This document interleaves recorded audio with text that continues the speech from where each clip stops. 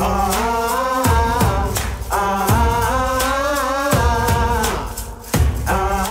guys, Christian from Shadow Saber Films back here again today with another tech review. But before we get into that, if you haven't yet, be sure to check out all of our social media sites as well as our very own website. All links will be provided down in the description. And if you haven't yet as well, be sure to hit that subscribe button and the bell notification so you can stay updated on all of our future uploads, including more like this, our budget tips and techniques, and our very own short films. And if you enjoy the video at any point, be sure to smash that like button as well. So today, let's get into a prosumer budget microphone that might just be the one for you. Also, one more little quick thing before we get into it. This video is not sponsored by anyone. I purchased everything included in this video on my own, and these are all my own personal opinions. So without further ado, let's get into it. Okay, so today we're going to be taking a look at the Rode NTG4 shotgun microphone. And just one real quick thing, this is the NTG4 and not the NTG4 Plus. Just be aware of that. There are going to be some subtle differences, not very much to be noticed. But if you want to look up the NTG4, I recommend you go do that because there might be some features in there you might like over this one. So be sure to check that out. It just wasn't right for me. So go take a look at it. Find it somewhere else. Unfortunately, I don't have one. So out of the box, you get the microphone itself. You get a basic windscreen, a microphone clip to mount on a stand, and a Rode pouch to carry extra accessories. That's it. No XLR cable or adapter, and while this may seem like an inconvenience, it really isn't too bad as long as you notice that part before purchasing, so that way you can choose what length of XLR cable you want and what type. So we'll get more into that later on, but I did order myself a 6-foot XLR cable and a 1-foot XLR cable, so that way I can plug it either straight into my camera or into my audio recorder like I have now. Got my Zoom H4n Pro. So the built-in features for this microphone include a bypass filter at 75 Hertz, a high frequency boost, and a PAD at minus 10 dB, or minus 10 decibels. It is also a very durable metal build to ensure long-lasting quality and to make sure you get the best use out of this microphone. So obviously, by looking at it, the Rode NTG4 is a directional condenser microphone, or in other words, a shotgun mic. This means it uses a cardioid pattern and mainly records what is directly in front of it, but will also pick up to the sides a little bit as well, and the rear is basically unusable. So getting into the kind of bad aspects of this microphone, or the cons, this microphone takes 48 volts of phantom power, which requires you to have an external source to use it. And while the Zoom H4n Pro that I'm using is a great device for that and does supply the correct power, it really kills the batteries extremely quickly because it's just two AA's. So right now I've actually got it plugged into the wall just to make it work, but if you're out in the field, obviously that's going to be an issue and your batteries are usually going to die pretty quickly. So obviously there are solutions to this, like getting a portable charger and the correct USB to or USB cable for the device to plug into it to give it extra power and make it last longer. So this is an obvious convenience, but I will also get more, or I will get to this more in the next section when we talk about the good parts of this microphone. And as I previously mentioned when covering the items that come in the box, there was no XLR cable included, which once again is a slight inconvenience. It becomes even more apparent why Rode did this when you go to order one, or when you go to order a cable from Amazon, as like the top search when you type in XLR cable.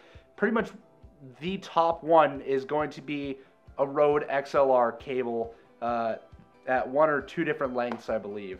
And that's pretty much going to be like the first thing you see. So obviously it's a perfect cash grab, quick cash grab on Rode's end.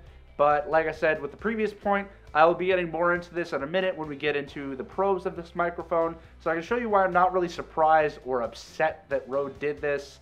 And aside from these couple of issues, I really have not had any problems with the Rode NTG4 as of right now. Alrighty, so getting into some of the good things about this microphone, while having the phantom power to operate it can be a severe inconvenience when it comes to actually keeping it powered, as opposed to a battery-powered microphone with a 3.5mm cable like my Rode video mic. Phantom power actually does provide for a much cleaner signal through the XLR cable, which gives you a much better end product for audio to work with, and just gives you much better quality in general. Like here, I'll give a quick test in a different room with my Rode video mic compared to my NTG4. Alrighty, so just for comparison, here is the sound of the mic built into the C100 on the top handle. And now we'll go ahead and switch over to, this is the Rode video mic that I have. Currently I've just got it hooked up with a 3.5mm cable to my Zoom H4n Pro audio recorder. And to make things fair, all I'm going to do is I'm going to swap this mic with the NTG4 at the same exact position into the same exact recorder. And that way you can see the difference there. So let's go ahead and swap. Okay, so then now here is the audio from the NTG4.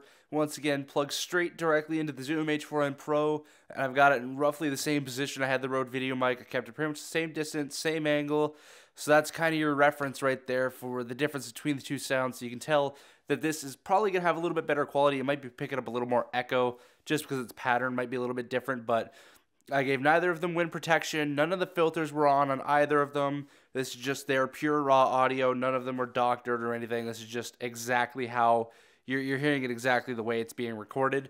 And so that way you can see the difference. The Rode video mic, good for, once again, good for stuff like vlogging and on the go stuff. If you've got an actual studio or a real set, this thing is a beast and does do a lot for you. Back to the rest of the video. And like I said earlier, the fact that this microphone doesn't come with an XLR cable is kind of an annoyance and can actually hurt if you don't realize that when you buy the microphone.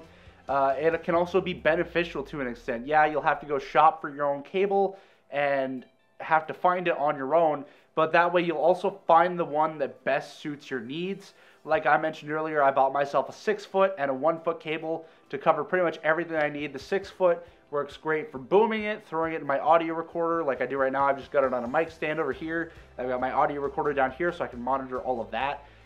So I've got that all going, and that would only work with the 6-foot cable. If I use the 1-foot cable, that's great for if I throw the microphone on top of my C100. If I'm doing some really run and gun shooting, I can just mount it up there real quick, use the 1-foot cable to plug it directly into my C100, and we are good to go. So, and you can find some pretty good quality XLR microphones for cheap.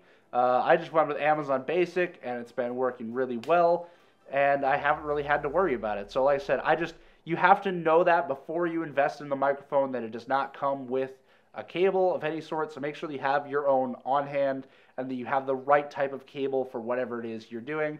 You can buy XLR adapters, XLR to 3.5, so you can just plug the XLR into the microphone and then have a 3.5 cable coming out. You can plug it into a phone, any regular audio or smaller audio recorder like my Zoom H1. It would work with that. You know, just kind of knowing your needs and doing a little bit of research beforehand so you can make sure you have the right thing and you will be good to go. Like I mentioned in the first section when I was going over the specs of this microphone, and I talked about the built-in features, the pad, the high pass filter, and the high frequency boost. These are all really useful tools that you can use to help you at any point during filming, depending on your situation. Say you're outside and there's a lot of extraneous noise, and you're turning down your audio recorder as much as you can, turning it on your preamp, and it's still coming out really loud. You can throw that on and it'll just knock 10 decibels right off the top. It just records at a lower volume, so input going into the mic becomes lowered rather than you having to lower it in your preamp.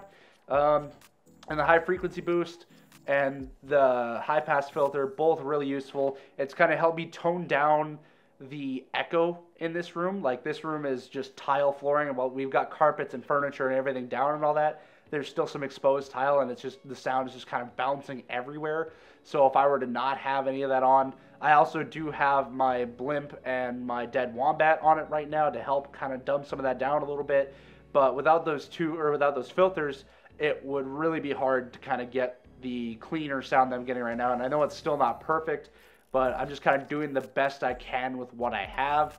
And so these features have actually really helped me out a lot in terms of working with that and just trying to get the best quality that I really can. And the real nice thing about these features is that you can turn on just one of them, you can turn on 2 of them, or you can turn on all 3 at once.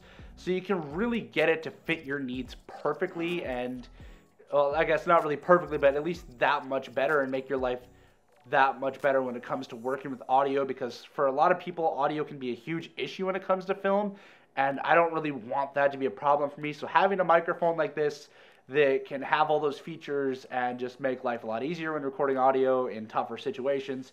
Makes life so much better.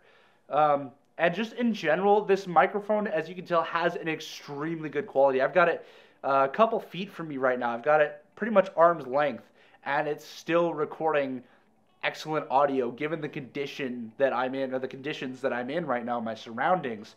And I have noticed it working really well on a lot of my films. It does great for recording, special sound effects that you might need for whatever, building a Foley library, or just recording general dialogue for a short film. It just does great. It narrows in on what you're looking at pretty good, but also can capture a wide area if you really need it to. It just depends on how you use it and how you place it. Ideally, I would like to have the microphone a little bit closer than I do right now, but I really can't do that without it getting on the shot, so I just kind of got to work with what I got, and thankfully, the NTG4 is reliable enough that I really don't have to worry about it being an issue, and it works really, really well. I have always loved Rode products, and like I said, I'm not sponsored by them. I just have really enjoyed the quality that I get out of their products. I've used this, I've used the Rode Video Mic, I've used the Rode Video Mic Go when I was in media in high school. My very first ever mic actually was my Audio Technica ATR 6550 or something like that, that I have up here on the shelf. It had okay quality, but I knew that it wasn't going to last me forever, so then I upgraded to Rode, the Rode Video Mic, and it worked extremely well. I used it for vlogs, I started using it for short films, all around really solid mic. But I think this has covered me a lot better, especially in terms of making short films. I'll still keep my Rode Video Mic for on-the-go type stuff, but this is really ideal for doing stuff like this, or for short films where I can get total control and actually take time to set up everything and get it right, whereas it's not just a run and gun situation. I don't need to just be able to flip a switch and get going, because obviously the Rode Video Mic is so much easier to set up. This does take a little bit longer because you got to plug in the XLR cable, you got to make sure that all your right filters are on, make sure it's plugged into your device. It is kind of a hassle, but it's really not an issue when it comes to getting good quality like this, and it's definitely worth it. So if you feel this is the microphone for you, definitely, I would say go look into other microphones just to be safe. It never hurts. You can never do too much research on something. Sometimes it's better to kind of see different microphones that are out there, see things that might work better for you. For the budget, this just happened to work really perfect for me, so that's why I invested in it. I only invest in products I believe will actually help me in the end, so kind of keep that in mind as well. Be aware of your budget, be aware of how much you're willing to spend. I think that's really all I got for you guys today. Thank you so much for tuning in. Once again, if you like the video, be sure to smash that like button and also hit subscribe and the bell notification so you can see future uploads like this, as well as budget tips and techniques videos for filmmaking and our very own short films.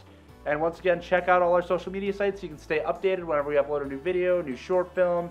We'll also be doing more blog posts on our website for more stuff like this, budget tips and techniques, movie reviews. You can find all our stuff on there. There's going to be more details on there that might not be in here. There'll be details on here that are not in there. So be sure to check out everything. Keep up to date with Shadow Saber Films, and I'll see you guys all in the next video, whatever that is. Put them in the dirt, say it again, man, and that's a reverse. Never rehearse, jumping in first. Call up the nurse, put the beat in her hearse.